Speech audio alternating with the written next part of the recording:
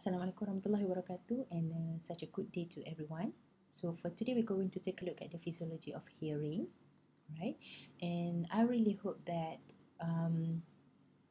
all of you had a quick recap before this class on the anatomical structures of hearing, so that when we go through on the physiology of the hearing, it will make you easy to understand on the content, right? So without further ado, let's take a look at the learning outcome of this physiology of hearing.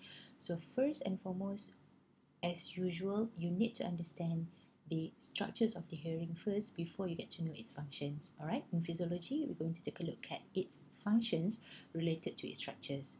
Alright, on the second one, on the mechanisms of the hearing. So how does our brain perceive that sound as a certain sound? Okay, and then for the last, we're going to take a look at the consequence of hearing abnormality. So it means that any functional structures of the structures, when it gets something wrong with it, so you might have a problem with a hearing. All right, let's take a look at this one, and let's have a quick recap on the functional structures of hearing.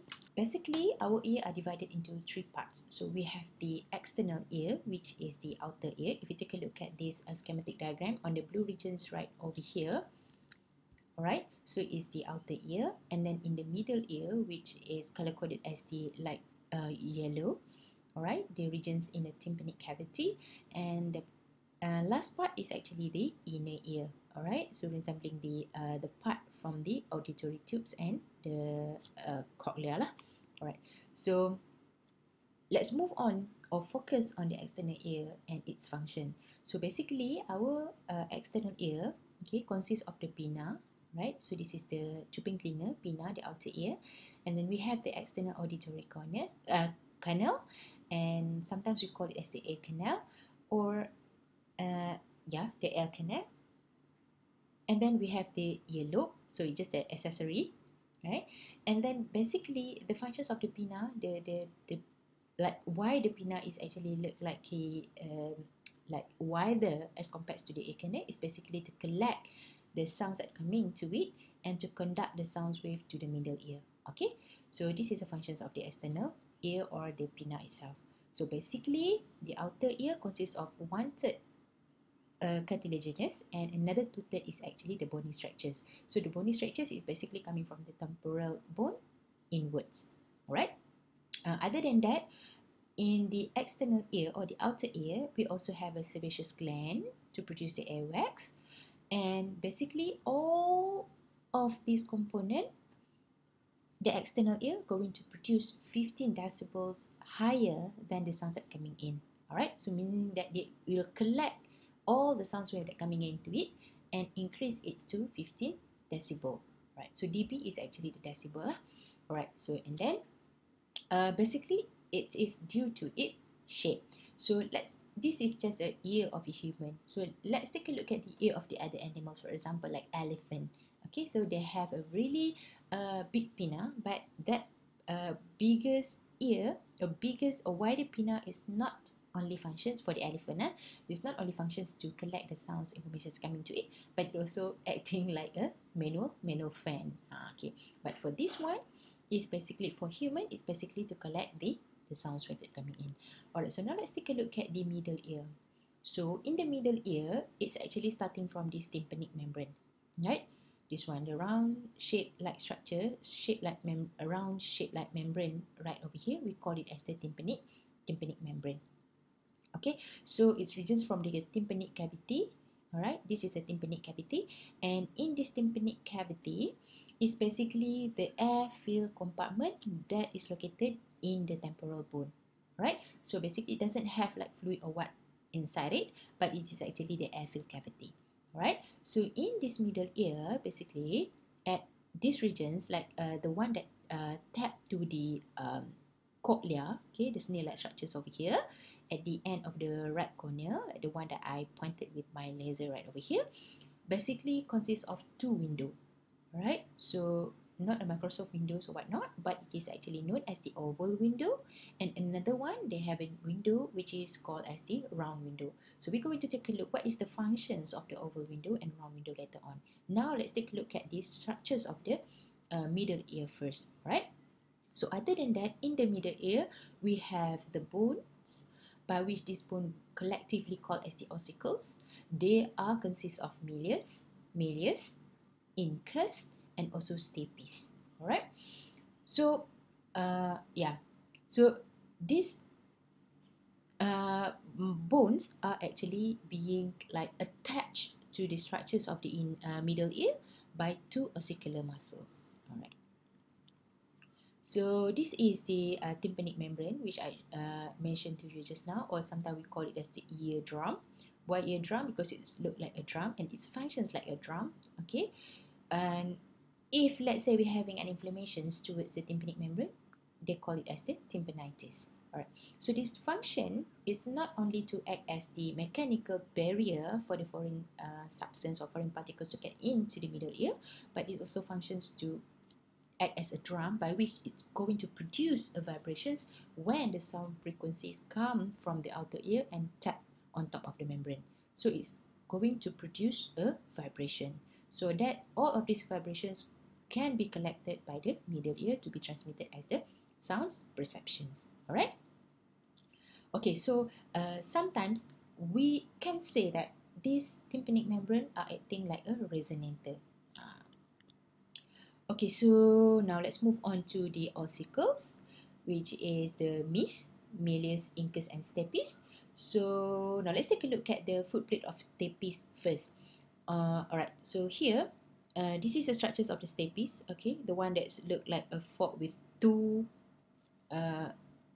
teeth, right over here is a stapes. But anyway, there is a footplate right there, so that's why we call it as the footplate of stapes. Alright, so the footplate of stapes is actually attaching to the oval window, or it is actually connected to the oval window. Why? Because these footplates of stapes are actually the one that going to knock the oval window to transmit the vibrations that coming from the eardrum and then transmitted to the ossicles and then pass to the oval window by knocking the oval window, by which these actions are taken care by the footplate of stapes. Alright. So the vibrations that produced by the tympanic membrane are actually going to be transmitted by all of this ossicular bone. That's why we call it as the ossicular change. Alright, so it's going to knock the window like a piston. Right, the movement of the knocking is actually inwards and upwards. So macam dia ketuk lah, macam you ada one sheath. The oval window is actually a membrane. It's not open. It's actually like a sheath of membrane that are being attached with a footplate, and then these footplates like knocking, pushing the window in and out movement like a pistons. Okay, piston tu apa? Piston tu yang dalam engine kereta tu. Okay, so the inward and outward movement are basically going to give a pressure towards the inner ear. Okay, the perineum in the inner ear. We're going to take a look at it later on. Don't worry. We just right now focusing on the middle ear first. So if let's say the person is having the pathology at the ossicles, they call it as the otosclerosis lah. If you have the bony fixations of the stapes and whatnot, so you are not able to produce the vibrations. So the vibrations that produced by the tympanic membrane cannot be transmitted by the ossicles to the oval window. It could be a problem. Okay, so basically the stapes is actually the smallest bone you can found in human body. So if you take a look at this right image, so this is actually the size of the footplate of stapes. Right, so this is the malleus. This is the malleus, this is the incus, and this one is the stapes bone. Okay. So now let's take a look at the two ossicular muscles. Just now I did mention that we have three ossicle bones by which these ossicles are being attached to the structures of the middle ear by the ossicular muscles. We have two ossicular muscles. Number one is the tensor tympani muscles. Alright, so why its name is tensor tympanic muscle? Because it's going to give a tense to the tympanic membrane, but it is a muscle. That's why we call it as the tensor tympanic muscles. And another one, we have the smallest muscles right down here. Is actually known as the stapedius muscles. Why stapedius muscles? Because it is attached or bind to the stapes bone. Okay, So if let's say the person having a paralysis to these trapezius muscles or having paralysis to these two muscles, tendon and tendon muscles, it can make difficulty to make the bone to be elastic and vibrate effectively. Alright. So there is one condition by which we call it as the tensor tympanic reflex, or sometimes we call it as the tympanic reflex or acoustic reflex. So acoustic ni apa? Kalau saya dengar acoustic ni macam orang cakap oh band, music ke apa kan. So acoustic is actually a music lah or a sound. So tympanic reflex, or sometimes we call it as the acoustic reflex, is basically the body reflex that produced by the tympanic muscles to decrease the damage towards our inner ear from the loud sound. Alright. So basically, looking at this one, alright. So basically, our eardrum are very elastic and it can vibrate. What do we call vibrate according to the sounds or the sound wave that knocking on it. But if let's say the sound wave is too hard or too loud, so these muscles going to be contracted so that it reduce the what do we call the flexibility of the muscles and the flexibility of the bone, so that it can like produce or reduce the noise that coming into the ear and then prevent the damage to the ear. So this is what we call as the tympanic reflex or acoustic reflex. Okay.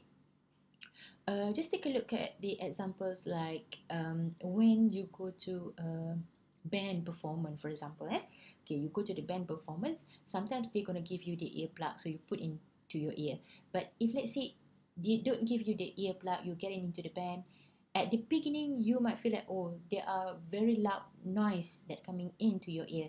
But at a certain time, you might feel like, oh, I'm adaptable to the sounds. So why you are adaptable to that sounds? That's because the tympanic muscles, all the muscles are actually having the tympanic reflex. Therefore, it's like constrict the muscles, okay, and then it's reduce the vibrations that being produced by the tympanic membrane, as well as the knocking on the oval window by the footplate or stapes. All right. So now let's take a look at the eustachian tube. So other than the two that I mentioned just now, we also have the eustachian tube that located in the middle ear. So if you look at the schematic diagram, the red in color right over here is actually the eustachian tube. That's why I said that the middle ear is actually the airfield cavity. So the eustachian tube is actually the airfield cavity lah. So basically its function is to equalize the air pressure in both sides of the tympanic membrane. So basically this eustachian tube, you might feel its presence when you ride an airplane. Okay, when you ride an aeroplane, for example, like reaching to the 35,000 feet, for example, okay, from KL to Terengganu, okay, you might feel that something is blocking your ear. So that what happened initially is actually the changes in the air pressure at the sea levels and also at the 35 feet on the atmosphere. So basically the air pressure at the sea level is higher comparing to the high altitude. That's why the pressure going to push the tympanic membrane outside. So in a way for you to release the air pressure that coming to your ear is actually by swallowing the saliva, as well as blowing the nose. Cover pinch your nose and blow the air. Pinch your nose, close your mouth and blow the air out. Alright. So basically the maneuver, that actions are basically going to open the chambers so that to equalize the air between the outside and the middle ear. Alright. So here let's come to the summary of the functions of the middle ear. I don't want to get touched it too much because I bet that you have learned this in anatomy. So let's take a look at the summary. So basically the functions of the middle ear is to receive the sound wave coming from starting from the tympanic membrane, and then it transmit the sound wave through the tympanic membrane and also the acicular change, which is the mid bone just now, the acicular bone. And then anyway, this circular burn and whatnot, they are going to amplify the sound wave. So how much they did amplify the sound wave? It basically 22 times. Right, so basically the ratio of the tympanic membrane to the oval window basically 17:1 ratio. Okay, so the 17 is the tympanic membrane and the oval window is only 1. Therefore, it's 70 times already. And the acicular change its handle is basically 1.3 times longer. So when you times out, it's basically 22 times higher from the sound set coming in. So that's why we call it as the amplifications of sound wave. So means that it's enhance the sound set coming into it. Alright, so we call it as the impedance matching. And number 4, its function is to equalize the air pressure, and as well as it's going to protect uh, the ear from the damage by using the tympanic reflex. Okay, now let's move on to the inner ear. In the inner ear, is basically we have the bony labyrinth, right? So the one that purple in color, if you take a look at this right diagram, so the purple in color outside the outermost layer is basically the bony labyrinth, and the blue in color inside is actually the membranous labyrinth. So why they call it as the bony labyrinth and membranous labyrinth is depending on the structures that it made from. So if let's say it's formed by the bone, so it is bony labyrinth. When it is formed or shaped by the membranes, so we call it as the membranes labyrinth. So basically in the bony labyrinths and membrane labyrinths, they consist of a fluid bowage known as the perilymph and as well as endolymph. Alright, so why perilimbs means that peripherals mean outside, so perilymph. Endolymphs because it's located inside, that's why they call it as the endolymph. Alright, so this bony labyrinth, this membranous labyrinth, the one like snail-like structures, is basically the auditory apparatus, right, as well as the vestibular apparatus. So the one that spiral in shape, the one that look like a snail, is basically the cochlea, by which used for auditory.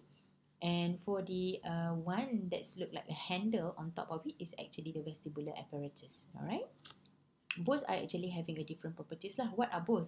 Different properties means that the cochlea, the vestibular apparatus, perilymph and endolymph, when they comes with difference in names, they must have a difference in characteristic and difference in function. Okay. So I did mention that in our inner ear we have the labyrinth structures, bony and membranous, by which they consist of perilymph and endolymph, right? So they are actually different in endolymph and perilymph characteristics. So the endolymph, its nature are actually like the ECF and perilymph as well. But for the endolymph, it is actually located in the scala media. Okay, media means medium lah. For the perilymph, it's located in the scala tympani and scala vestibulate. So this is a scala tympani, scala tympani down here, and on top of it, it is a scala vestibulate. Okay, in the middle is, we call it as the scala media. So means that the endolymph is located in this orange region, and the perilymph is located in the blue regions over here. Alright, both are actually the fluids. But what different in these components of the fluid is that endolymph, it rich in potassium and poor in sodium. But for the perilymph, it is poor in potassium and rich in sodium. So why is that so? So bear in mind, in our body, these ions play a major role in the generations of the action potentials, basically the sodiums and potassium. Right, sodium, potassium, and also calcium. So sodium and potassium in the endolymph and perilymph, they play a major role in the transactions or generations of the action potentials. So bear in mind, any stimulus that come into our body, before we can produce a response, it must be converted into the electrical signal first. Okay, so what is the electrical signals that we are talking about? So these electrical signals is actually the action potentials. Then only our nerve transmit the action potentials to the higher brain regions, to the cerebral, to the other parts of the brain, to the spinal cord and whatnot. Then only our body can produce the output, by which producing the mechanical changes or mechanical response. Alright, so similarly to the hearing mechanisms, the how we can perceive that sound is from the mechanical input that come into it, by which the sound wave, and this sound wave going to be translated into electrical energy first, which is the action potential. So what are the things that contributes to the action potentials or generations of the action potentials in the hearing structures is this one, all right, endolimb and also perilimb. Okay, other than that, there are other structures, but now we are talking about the endolimb and perilimb first. Okay, all right, so now let's move on to the structures in the inner ear, which is going to play the major roles in the hearing, which is the cochlea. Alright. So in the cochlea, okay, so we have our cochlea. Let's take a cross sections of the cochlea over here. Right, at the one that attached to the oval window. If you take a look at the structures, this one is actually the base, and the one that spiral inwards into the end is actually called as the apex. Okay, so let's take a look one cross sections of the cochlea. Okay, we make a cut, and then we can see that on top of it we have the scala vestibuli, and down here we have a scala tympani, and in the middle we have a scala media. So just recall, in the scala vestibuli and scala tympani we have the perilimb because it's located peripherally, and in the scala media we have the endolimb because it is located endo lah means it is located inside. Okay, so scala vestibuli, it separates from the middle ear by the oval window at the base, alright, and it's basically filled with perilimb. And if you take a look at the apex of the scala vestibuli, okay, macam ni kita tak nampak kan? Okay, this is the just take a look at this structure first. So you have the scala vestibuli. On top of here, if you spread it open, we have a scala vestibuli by which it separates the middle ear with the inner ear by the oval window, by which this oval window are attached with a footplate of stapes. Okay. Anyhow, these perilimbs in the scala vestibuli and the scala tympani are connected to each other. So how they get connected to each other? How they are perilimb as well, right? Both in these regions they have perilimb, but how they connected to each other? By this. At the apex of the cochlea, okay, this is the base of the cochlea, and at the end is the apex of cochlea. There is one hole by which that hole we call it as the helicotrema. So the fluids, the perilimbs in the scala vestibuli are get connected with the fluid or the perilimb in the scala tympani, okay, by the helicotrema. Okay, so this one is the oval window, and if you take a look at the scala tympani, at the base they are actually separated with the inner ear by the round window. Okay, this is what we talked about just now. Alright, so now let's take a look at the scala tympani. I did mention to you already, by which they have the round window at the separating the inner ear from the middle ear. Okay, so other than that, we have a scala media in the middle. It has the endolimb, and it's actually the scala media. If you take a look at it, it's actually separated by the oval window as well. Okay, separated by the round window as well. And sometimes this round window we call it as the second tympanic membrane.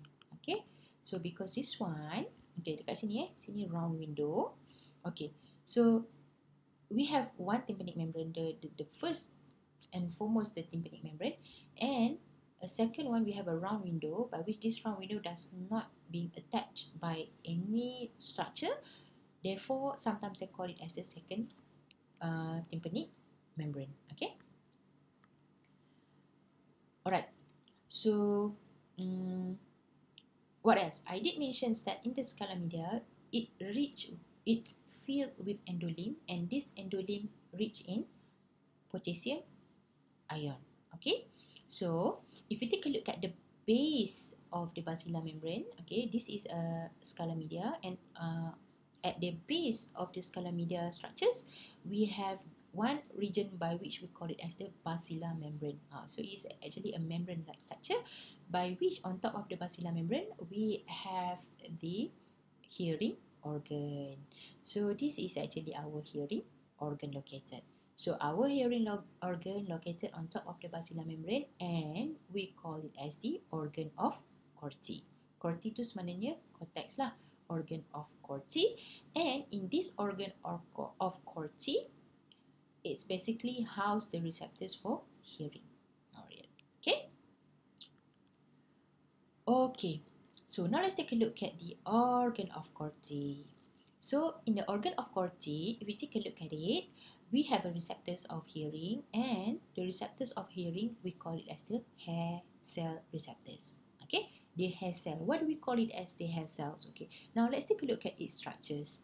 So other than the cell-like structures, on top of it, they have a cilia. Due to its functions for the sounds, we call it as the stereo cilia. It's look like the hair. That's why we call it as the hair cell. Nanti, if let's say in the future when people ask you a questions, so where can you find the hair that consists of the cells that consists of hair? So you can say the hair cells. Nanti orang cakap rambut awak pula. No, it's actually the cells for the hearing and equilibrium.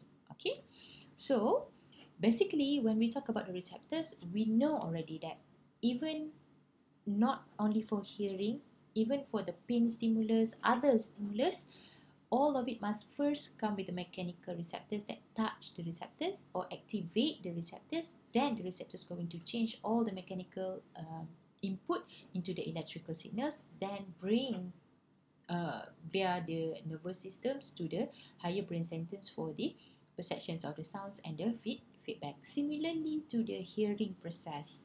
So the sounds that coming to our ear is actually in a form of wave. That's why they call it as a sound wave, right? So it's coming like a wave. This wave is actually produce a mechanical impact on the tympanic membrane.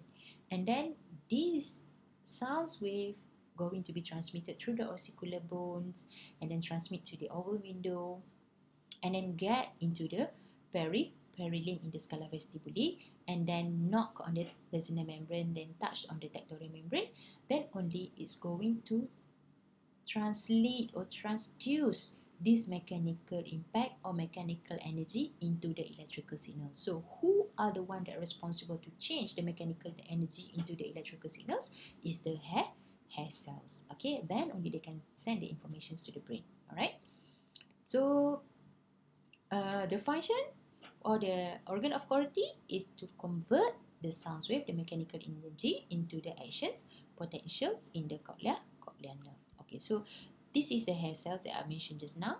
They have like the innervations. Okay, these innervations is actually the cochlear nerve. Okay, in the arrangement of the hair cells, we have two types of arrangement lah. On the outer side, we call it as the outer hair cells, and the inner side, we call it as the inner hair cells.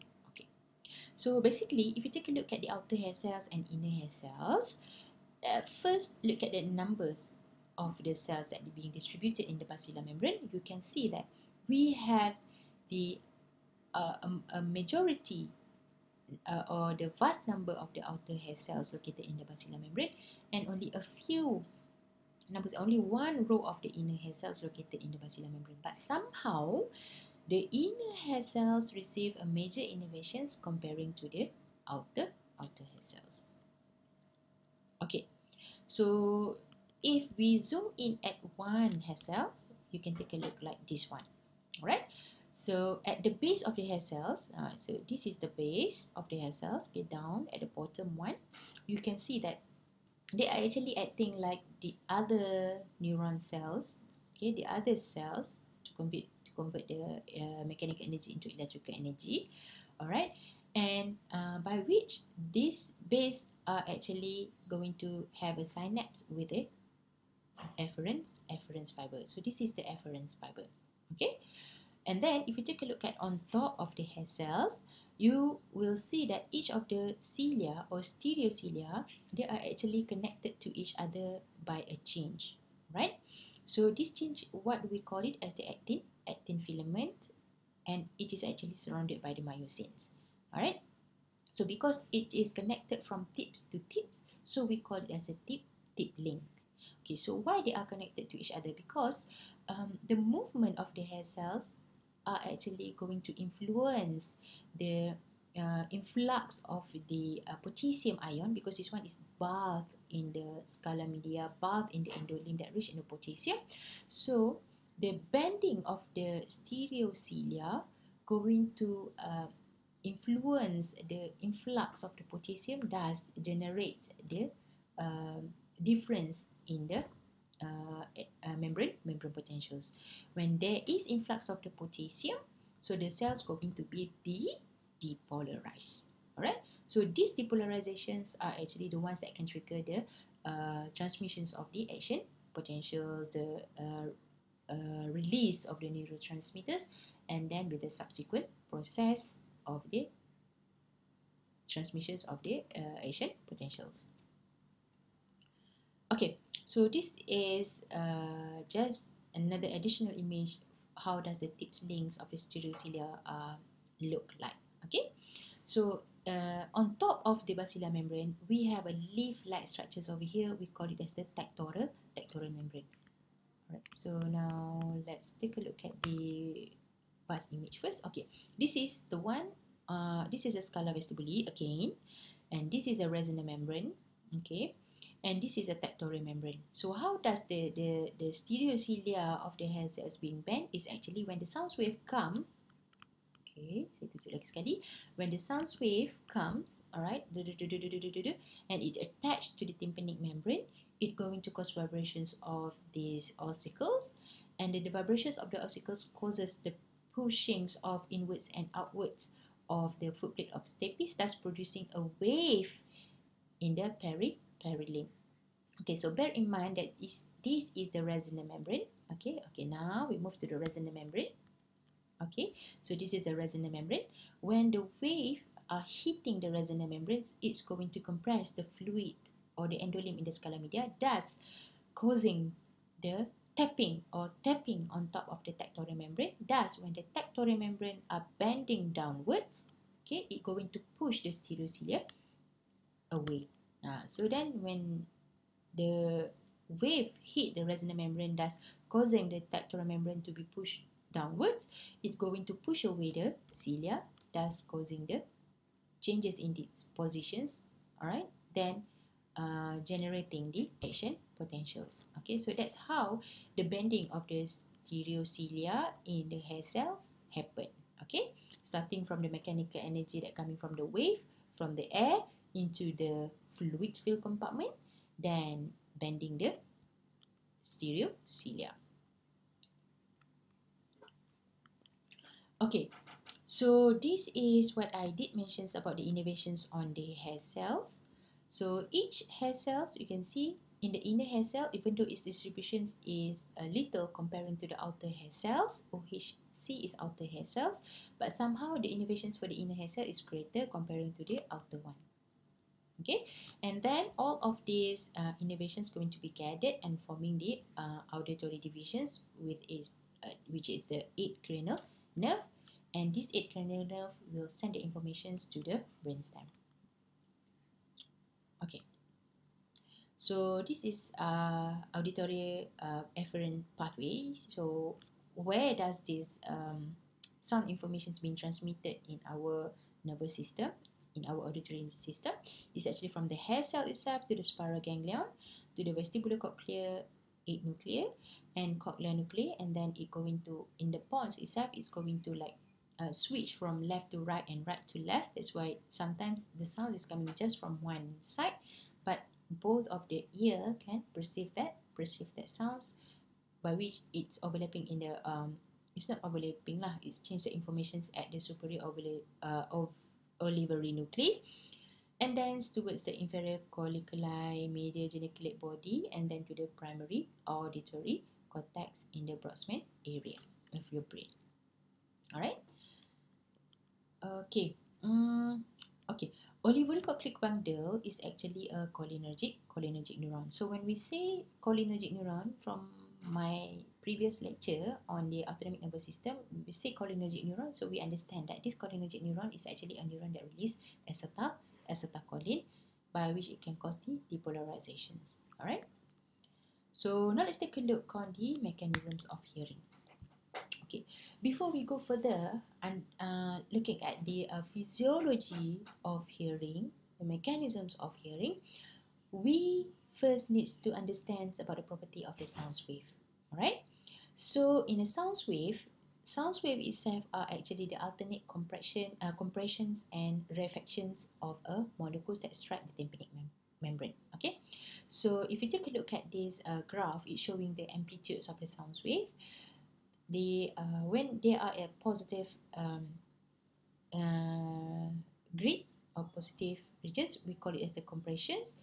Basically, it's like this, and downward here is called as the rarefactions.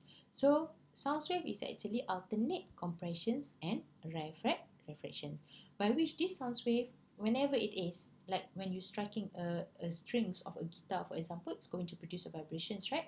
So these vibrations are actually producing a wave. Bila kita cakap sound je, at any time you will imagine it as a sound coming in as a wave. So these sound wave are actually later going to strike our tympanic membrane, and then when it strike our tympanic membrane, at a certain point we can say, oh, I hear a sounds of a guitar. So, but how does the process occur? Alright, so we're going to take a look at it later in the mechanisms of hearing. Before that, we need to understand that the wave is actually originating from a vibrating sounds at anywhere, even though a drum, even though when you're knocking a table, when you hear to your music via your handphones or whatnot, or either when you had listen to a speech, so that vibration is coming from the vocal cord. Okay, when you speak, it's actually coming from the vocal cord. It's not only the sound wave can travel in the air, the sound wave as well can travel in the water. That's why in our ear compartment, we have the air field cavity from the outer and the middle ear, as well as the fluid field cavity. So meaning that not only human on the earth, on the air, okay, can listen, but animals under the water as well can listen, like the one that produced by the dolphins, okay, like whales, they're producing a sounds to communicate to each other. So means that the sound wave can travel in both air as well as the water or fluid field cavity. Fluid. Alright. So now, if you take a look at the property of the sound itself, in the air, the sounds can be at the speed of 340 millimeter per second in a 20 degrees Celsius, but we can say that this is greater in a hot environment compared to the cold environment, as well as in high altitude comparing to the lower altitude. So means that if you are at the mountain, okay, that's why you can hear a nice and clear azan sound. For example, like Syed Muzaffar going to be in the moon, okay, in the moon, on the moon, or in the moon. Then he said like you can listen clearly to the azan sounds and whatnot. It's because when you are at a high altitude, the air pressure, or the what do we call the pressure, the atmospheric pressure is lesser, then the sound wave can travel faster, right? And not only that, the sound wave is greater in the seawater as well compared to the freshwater. Why? Because of the presence of the molecules in different types of water. In the seawater, there is a sodium and another molecules that present in there that going to like push the sound wave greater.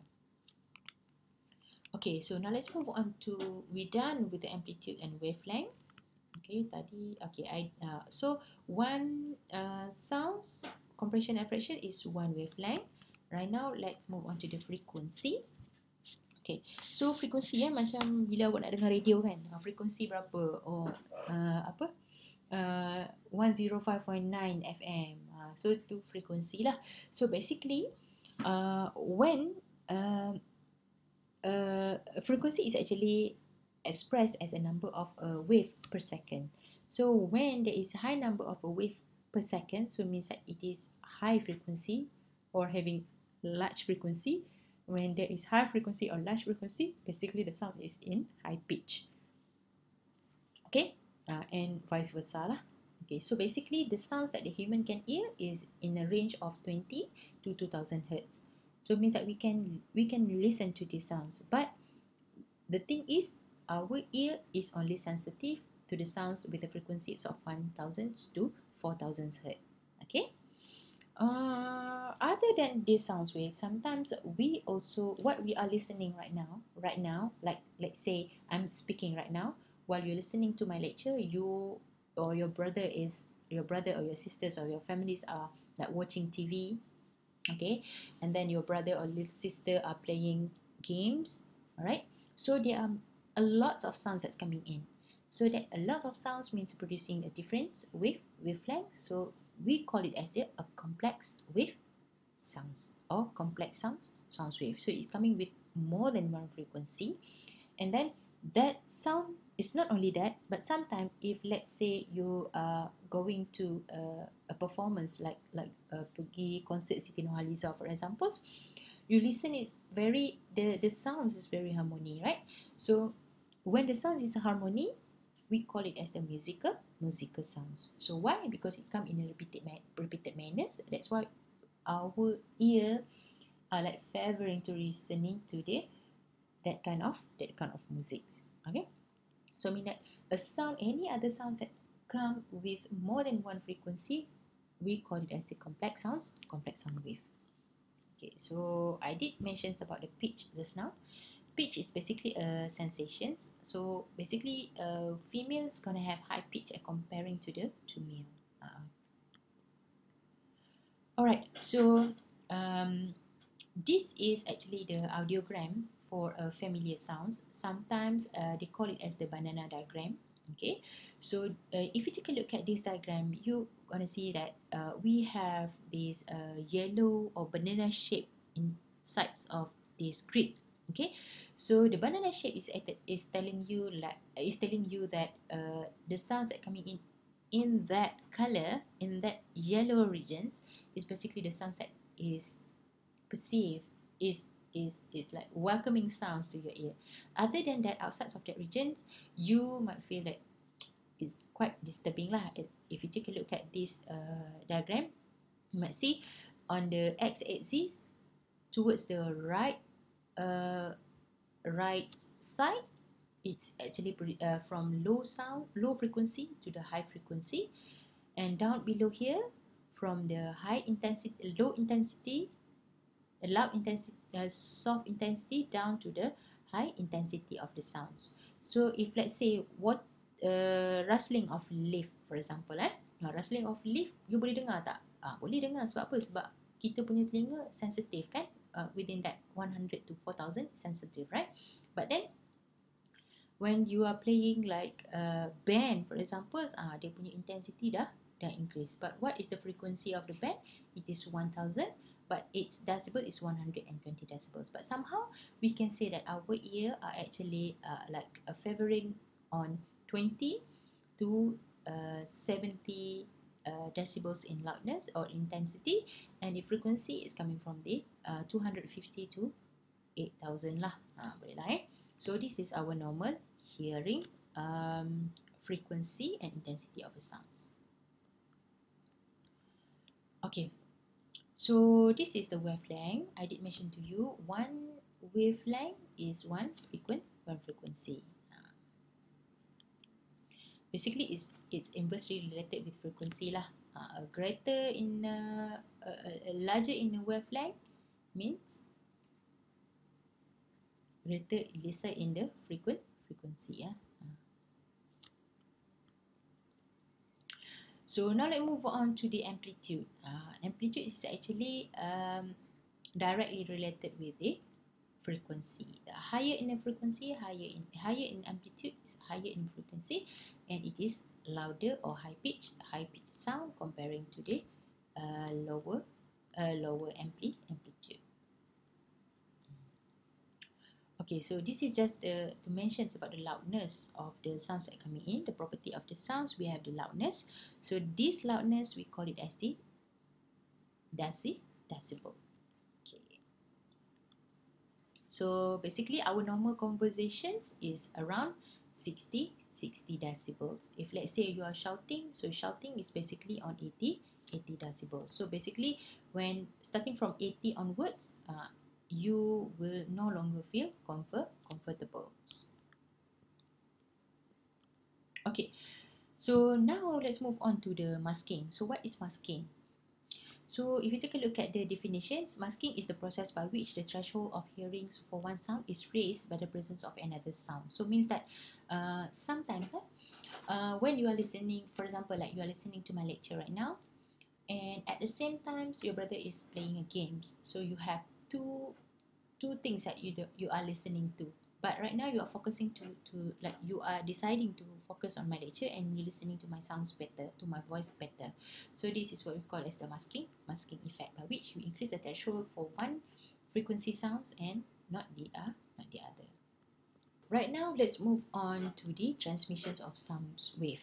So how does the sounds being transmitted to being transmitted into the inner ear, and then how does our brain perceive it as a sound?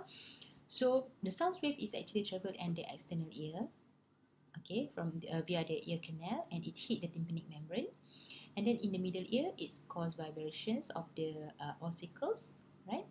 And then it's hit the oval window by the footplate of stapes. And then when the oval window being knocked in and out, it's going to produce another wave in the fluid filled compartment, which is the perilimb, and then it's going to produce a wave like the wave properties which I mentioned earlier, and this wave is going to hit at the basilar membrane, okay, at the resonant membrane, and then at the basilar membrane, then sensitizing the hair cells or the hearing receptors on top of the basilar membrane. Then all of this information is going to be sent to the auditory vestibular the auditory cochlear nerve to the brain to be perceived as sounds. Okay. Right now, let's take a look at the mode of sounds transmissions or conduction. So we have three modes of sounds transmissions. So number one is the air conductions, by which we believe that our external ear and middle ear, we have the airflow compartment. So from these regions, it's going to vibrate uh, either the what do we call the tympanic membrane or a secondary tympanic membrane, which is the round window. If let's say your ossicles having a problem, you don't have to worry, because we still have the round window down the oval window that can still be knocked in and out to produce a vibrations, by which these vibrations can be transmitted into the fluid filled compartment perilimbs and also the endolimb to produce a sound perceptions. Okay, so believe me that in our body system we have a backup system.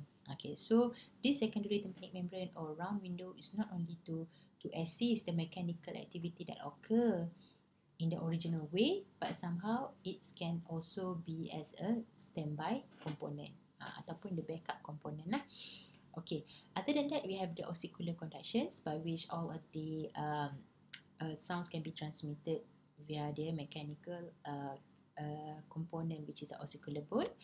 And the last one, other than the ossicular conductions, we have another bone kind of conduction, which is bone conduction, which is the temporal bone. So when you knock your head, for example, like you're not talking, you're not listening to other sound, but you are using a pen and then knocking your head, you can still hear a sounds.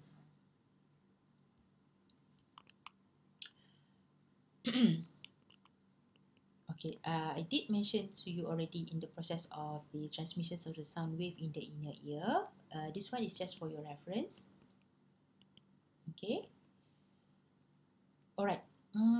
In the transductions of the sound wave, we have two types of potentials. We call it as the resting membrane potentials of the hair cells, by which our hair cell, kita ada hair cells kan, mana hair cells ni, resting membrane potentials dia adalah minus 60 millivolt and endocochlear potentials is 80 millivolt. So means that the difference membrane potentials, when you plus these two together, it would be 140 millivolt. So it is the potentials difference across the apical membranes of the inner hair cells.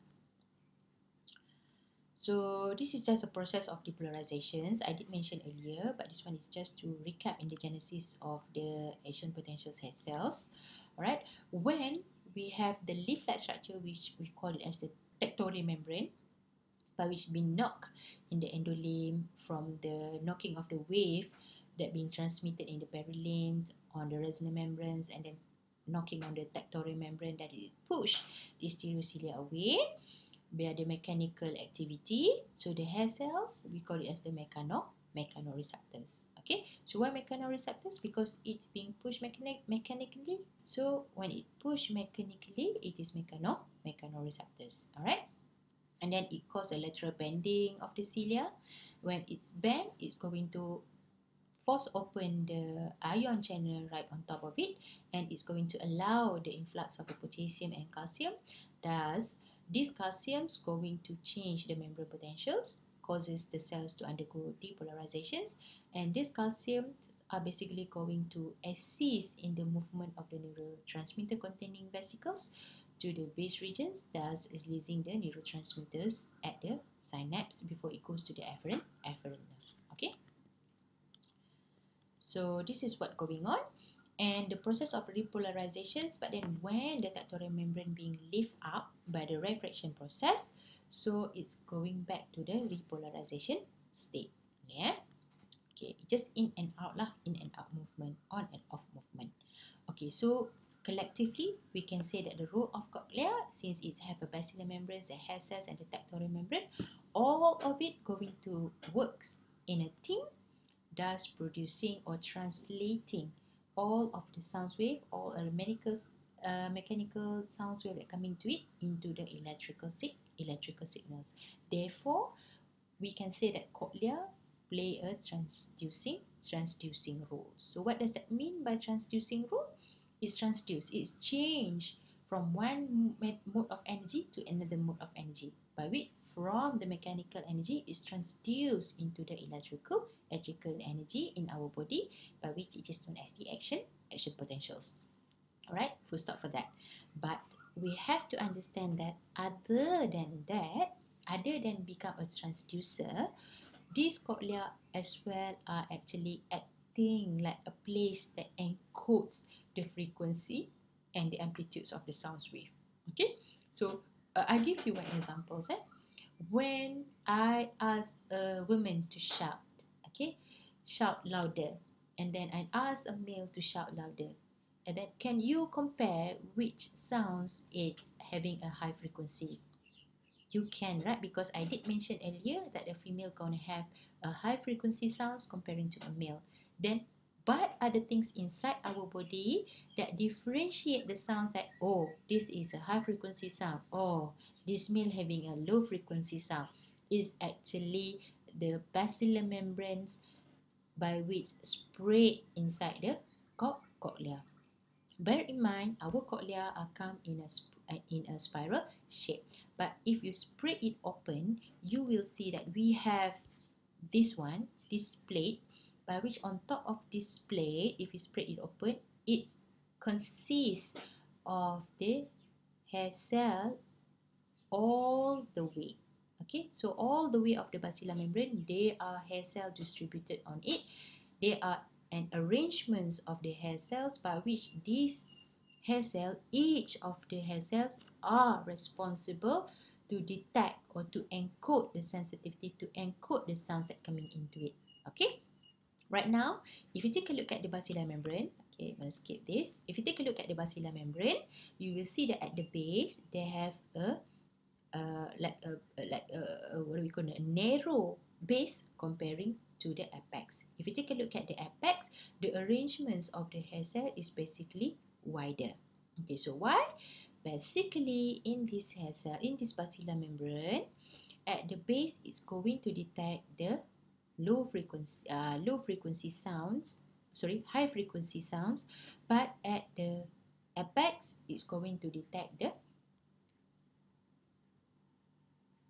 low frequency sounds. Okay, if you take a look at this, narrower and wider, it's just like a plate that is thicker at the base and thinner at the apex. So basically, it's going to shake less comparing to the wider region. Macam plastik lah, lagi tebal dengan nipis, kat mana you boleh dengar.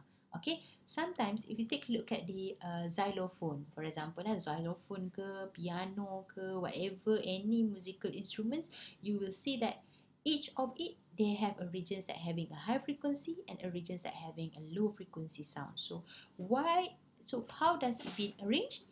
It's being arranged according to our human system, according to the placements of the inner cells in on top of the basilar membrane.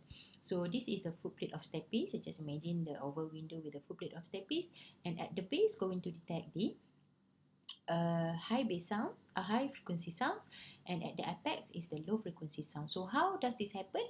You refer back to the properties of the sound wave. Kalau you tengok sound wave, kita patah balik. Nak faham ni? Mana? Okay. Okay. Kalau you tengok sound wave, if you take a look at the sound wave, you boleh nampak kalau high pitch, dia pendek-pendek dan dia kerap. Bila dia pendek-pendek dan dia kerap, dia akan duduk dekat base. But bila dia panjang dan dia wavelength dia lebih panjang, okay, lebih jarak-jarak, so dia akan tap dekat bahagian apex. So that's how from the mechanical properties of the sound wave itself, the high frequency of the sounds or low frequency of the sounds is going to tap on the different regions on the basilar membrane. Then only the hair cells, okay, the hair cells that located in that location only will be activated or stimulated. Okay, so if let's say that I have a high frequency sounds, when high frequency sound tap at the base, activate the hair cells at the base, then the information will be sent to the brain. Oh, this is a high frequency sound. If let's say the sound is low in frequency, it will stimulate the hair cells in the apex. Oh, and then all the information will be sent to the brain. Oh, that's how my brain translate the low frequency sounds and high frequency sounds by the help of the basilar membrane structure. Okay, so we call it as the tonotopic organizations. Ini kita panggil tonotopic tone tu organizations of the basilar membrane, the hair cells on top of the basilar membrane tu menentukan tone tu. That's why we call it as the tonotopic organizations. Okay. Okay, sometimes we call it as well as the place coding or place theory of the auditory system lah. Tengok sini. So high frequency dia attack dekat base, low frequency dekat more towards the apex lah. Okay. So some frequency discriminations, we got two types of how our brain discriminate the sound frequency, either the place, okay, by which at the basilar membrane, or the travelling of the wave, depending on the basilar membrane that being tapped, or by the travelling of the wave that coming into it. Travelling wave tu maksudnya macam mana? Macam ni lah. Kalau high frequency tu dia travel less, jadi dekat base lah. Kalau low frequency dia travel further, so dekat apex. Alright, so this is the travelling theory, travelling wave. This is place. Place maksudnya dekat kat mana? Kat mana dekat basilar membrane tu. Okay. Okay. Okay. So now let's move on to the localizations of sound wave. So for example, I ask you to close your eyes, and I ask your friends to be at anywhere, either on your right side or on your left side, and then I ask your friends to call your name. Okay, and then when I tell you, oh, can you guess where is the locations that the sounds are coming from? Then you say, oh, it's coming from my right side, or my friend is actually on my right side. And then how can you discriminate that the sounds coming from your right side or from your left side? It's actually depending on the positions of your friends and also the travelling times of the sounds that come into your ear. Okay, so that's what does it mean by the localizations of the sound source. It's depending on the time arrival and also the intensity of the sounds, and as well, don't forget that you have a pinna. It's the role of the pinna. Okay, like human, it's very rare to find a person that can like tuning their pinna like left and right. There's only a certain people can do that.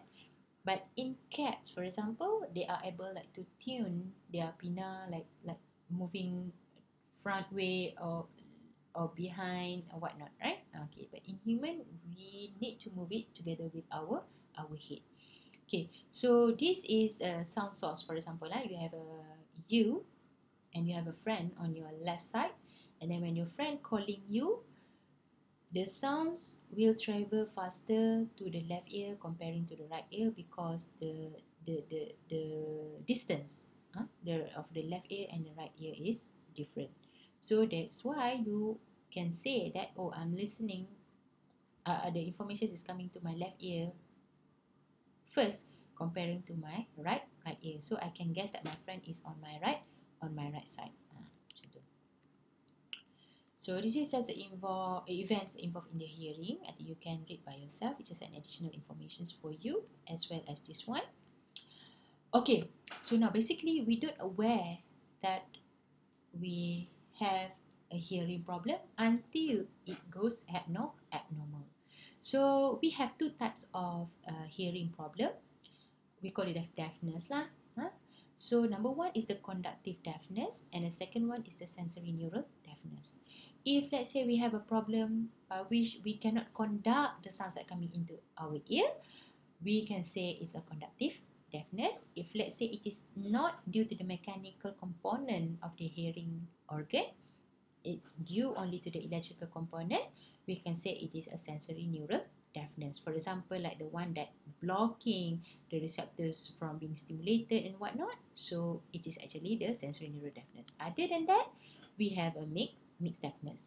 So mixed deafness meaning that dia ada rosak dua-dua lah. Okay. So this is just to show you sometimes when in aging people can say that, oh, they have a difficulty in hearing. So what is happening in this elderly is because the ankylosis of the ossicles, alright, or sometimes due to the atrophic changes, or sometimes due to the deteriorations of the hair cells, by which all of it will lead to the progressive loss of the hearing. Okay, we're done with the hearing part. We're going to continue with the vestibular apparatus in the functions of the equilibrium process. Okay, in the second part. Okay, anyway, thank you very much. And what I can say, the quieter you become, the more you can hear. Okay, I will continue with the second parts on the vestibular apparatus and equilibrium. Alright.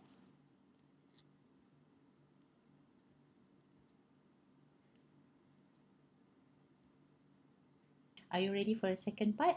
So for the second part, we're going to take a look still in our ear.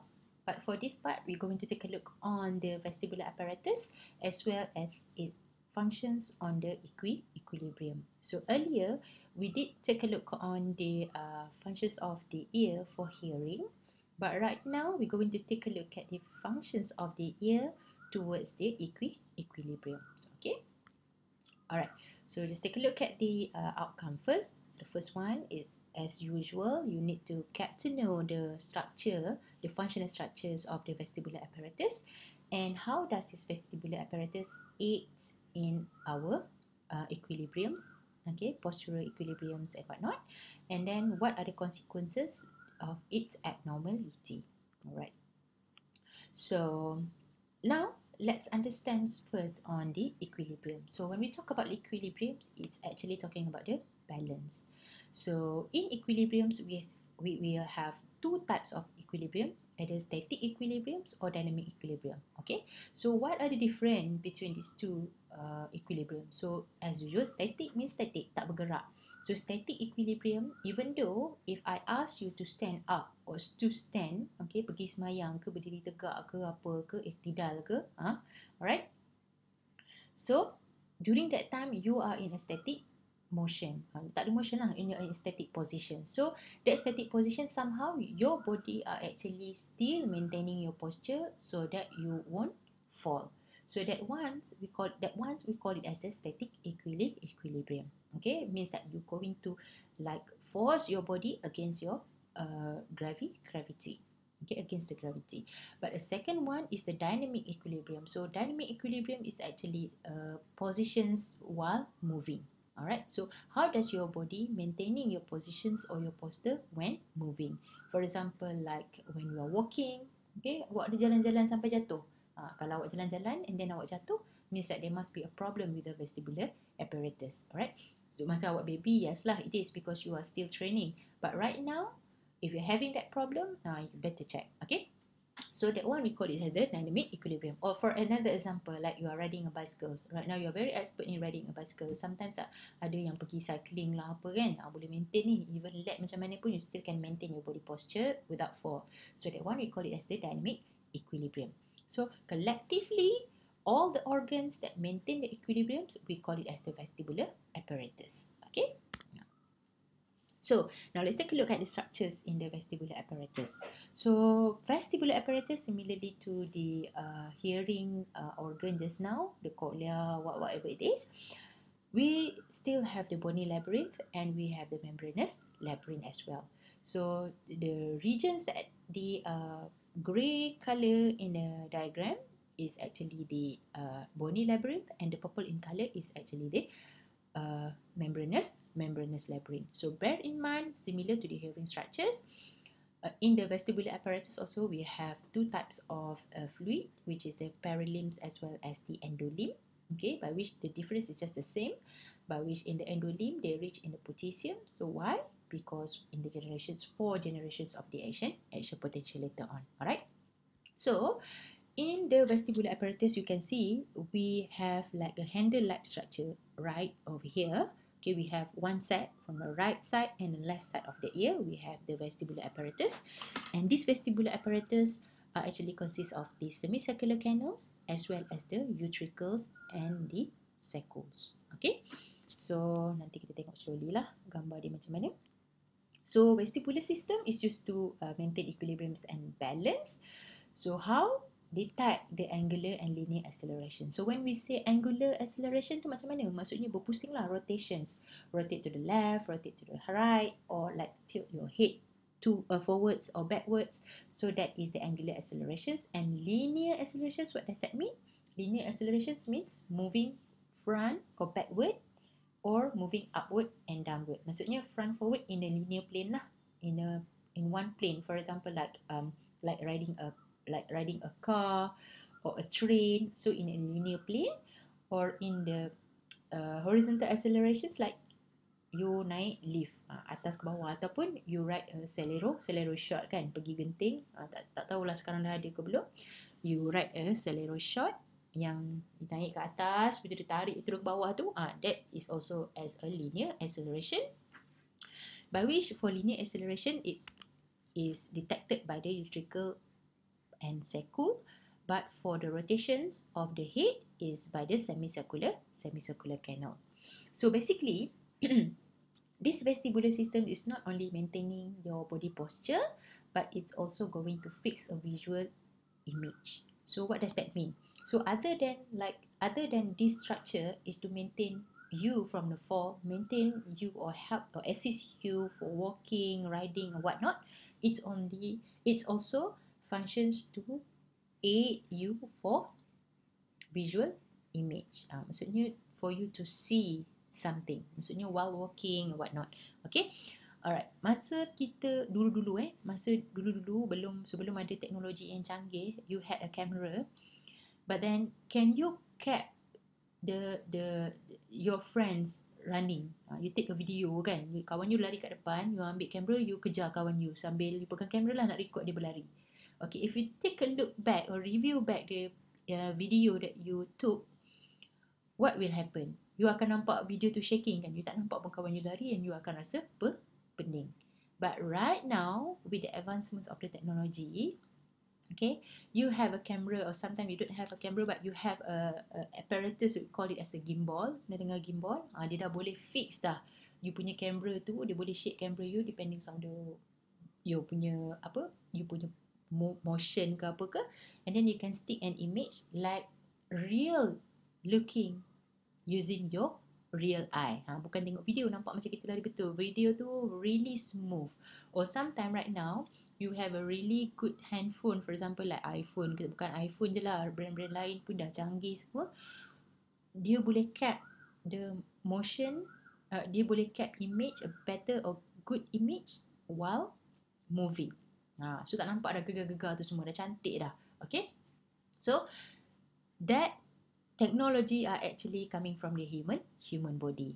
So our body system dah ada dah teknologi tu. Cuba dia reflect balik masuk ke dalam teknologi punya digital punya benda lah kan, apa nama, device kan. Alright. So back to this vestibular apparatus, it's actually a sensor. It's actually going to detect um, the motion and give a stable visual image for the retina, so that it can balance your body posture. Okay. So as I mentioned earlier, these vestibular apparatus are detecting linear and angular accelerations, but linear accelerations it stimulate the otolith organ, and angular acceleration it stimulate the semicircular canal. So kat mana pula ni? Where does this otolith organ located? So why does this otolith organ difference from the semicircular canals kind of apparatus? Okay, we're going to take a look at it later, right? So in otolith organ, by which it's used to detect linear accelerations, okay, we have this structure, utricle and sacule, by which both of it we call it as the otolith organ, right? And these otolith organ are actually used to detect linear accelerations, to give equilibrium due to the linear accelerations. Meanwhile, in the one that looks like the tree that looks like a handle-like structures or like bangles down here with the bar at the bottom is actually a semicircular canals, and these semicircular canals going to detect or maintains the equilibriums at the angular accelerations. Okay, so meaning that dia dah cover semua dah. Maksudnya angular acceleration, rotation semua being covered by the semicircular canal, but the linear acceleration is being covered by the otolith organ in the vestibular system. Okay. So, what about the hair cells, the vestibular receptors? Similarly to the hearing, the vestibular receptor also having a hair cells, but it's kind of bit different because they not only consist of stereocilia, okay, but they also having one tall and thick-like structures which is known as the kinocilium. Okay, so why kinocilium? Cilium ni sebab singular.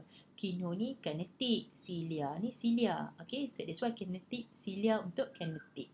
Okay, so this is a kinocilium sebab dia nak detect pergerakan kan, kinetic kan.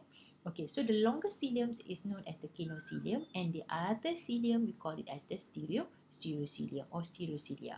Okay, so this is actually the receptors for the vestibular apparatus. Right. So similarly, they are direction sensitive. If let's say they move towards the tallest kinocilium, okay, they will cause depolarizations, and in the other way around, it will cause hyperpolarizations. Right. The mechanism is quite same.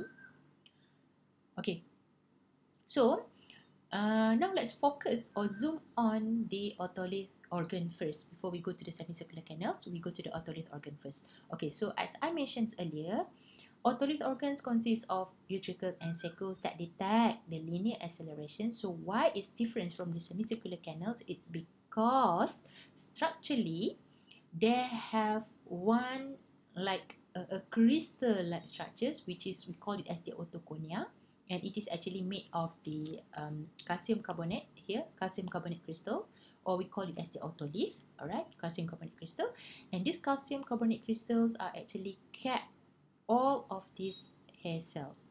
Alright, so why does for the linear accelerations we need this kind of things? That because when you have a calcium carbonate crystals on top of the cells, it actually functions to give actually functions as a weight to give the inertia for the linear acceleration.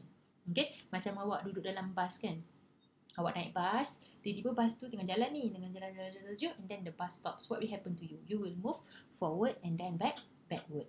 So what do you call that in physics? You call it as the inertia. So why there is inertia that happen to you? That is because of the weight. So these calcium carbonate crystals are basically acting to put on weight for the fluid so that it can pull away the stereocilium. Alright, then it can activate the hair cells in the otolith organ. Okay, so since these utricles and sacules, they have a hair cells that located in this region, we call it as the macula. We sometimes call it as the macula hair cells. Okay. Alright, so this is the one in the utricles that will detect the horizontal plane, and the one in the sacules it will detect the vertical plane. it will activated when you move up and down, and this one will be activated in the ventricle when you move forward or backward in the linear accelerations. Alright. So this is how it looks like. Okay, we will have the fluid, okay, the jelly-like structures, and on top of it we have the otolith that will put on weight and give an inertia for the linear accelerations, right? Okay. Just the same, the mechanism is just the one that we take a look at in the hearing, but somehow the difference is that in the structures, the locations of the hair cells, the structures of the hair cells, the locations of the hair cells, as well as the component that cover the hair cells, which is the calcium carbonate crystals. Alright. Other than that, the mechanism is just the same. Okay, so now let's move on to the semicircular canals. You boleh baca lah. Okay, now let's move on to the semicircular canals. As I mentioned, if you take a look at the shape itself, you can tell that, oh, why they are in different planes. That because they're going to detect the rotations in a different angle. That's why this semicircular canal, we have three, and they are arranged in a different planes. Okay. Okay, so we have this is a semicircular canal again. Alright. Okay, the hair cells in the semicircular canals is a bit different because just now for the otolith organ it is located in the macula, but for the semicircular canals it is located in the ampulla. Okay, so this one we call it as the ampulla.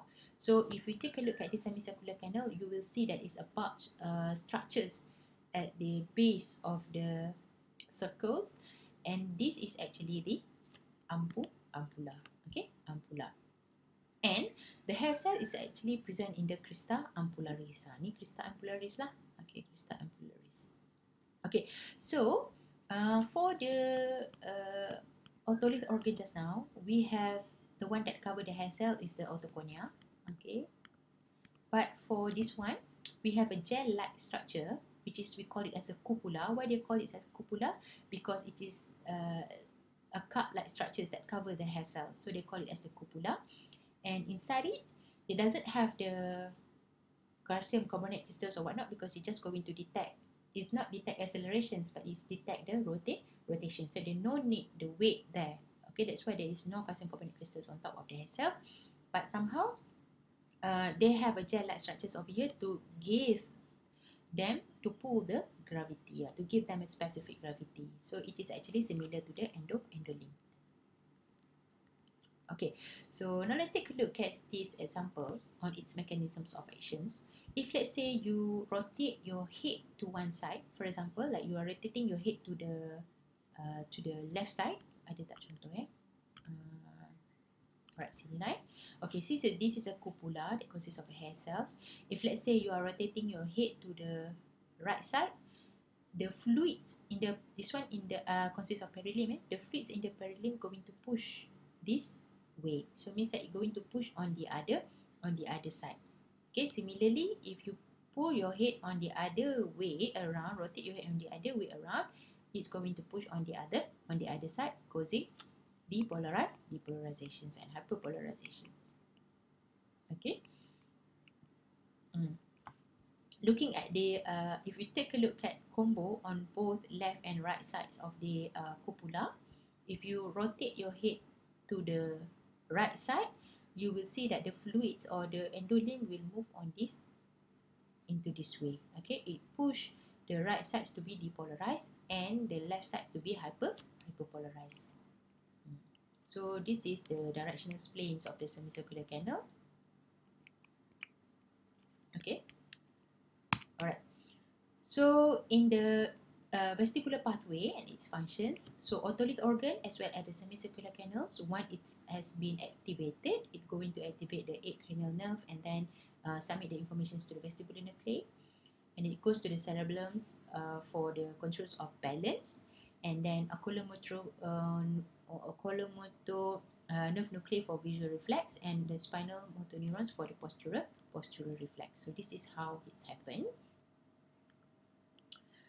Okay, for the vestibular reflex, we have two, either for posture, I did mention earlier, or the visual reflex. So like if let's say I'm telling you, okay, I want you to look at the screen right now, okay, with your eye fixed to the screen, to your mobile screens or whatnot, and then turn your head to the right side. Okay, you will notice that your eye gonna move on the left side and your head gonna move to the right side in the opposite manner. So how does it happen? Okay, like this. When you rotate your head to the right side, okay, rotate your head to the right side, the endolimb gonna move on the opposite way. So it's going to push the hair cells toward the tallus kinocilium and cause depolarizations of the right ear, right vestibular apparatus, right? Right semicircular canal. So the right semicircular canal going to be activated, the hair cells going to be activated, and it will activate and send informations to the vestibular cochlea, to the vestibular nuclei, and it will shift to the left side's abductor nuclei. From the left side of the abductor nuclei, the information is going to go to the lateral rectus muscles and contract the lateral rectus muscles of the left eye. But it's for the right eye, it's going to relay the information to the oculomotor nuclei, then cause contractions to the medial rectus muscles. That's why the muscles on the right eye and muscles on the left eye is being contracted differently. Okay, that's how your eye going to fix to. Kalau tak, kalau dia sama-sama lateral contract, lateral on the left side contract, lateral on the left side of the right eye pun contract, jadi juling. Sebab tu tak jadi macam tu. That's why it's shift to the abductor nuclei. Remember, abductor nuclei going to activate the lateral rectus muscles of the same side, and abductor nuclei, when it relay to the oculomotor nuclei, it going to activate the other side lah. Okay. So this is just an example, the one that I mentioned here. Ni example dia. Okay. So basically, you will not notice that your vestibular apparatus going problems unless you feel dizzy, vertigo, sakit kepala, dizziness and whatnot, kan? And then you will say, what happened to me? Oh, maybe my vestibular apparatus having a problem. Okay, so for example, like motion sickness, you ride the boat to Pulau Perhentian, for example, and then there is a very wavy day, okay, and windy day, and then you get motion sickness once you arrive at the destination. Okay, so why is that happen? That is because you have the overstimulations of the vestibular apparatus. Alright, so similarly on the vertigo, vertigo tu apa? Vertigo means that when you are sitting, for example, but at the same time you feel like you are moving. That is vertigo lah. So we have a physiological vertigo, we have a central position vertigo, peripheral labyrinthine vertigo, and also benign positional vertigo. So basically, for benign positional vertigo, it's happened in elderly lah, assuming a particular head position, but it is not. Okay. I think that's all for this part. Okay. If let's say you have a problem in understanding on either hearing or the equilibrium, please feel free to ask. Okay. That's all for today for my lecture. Till see you again next time.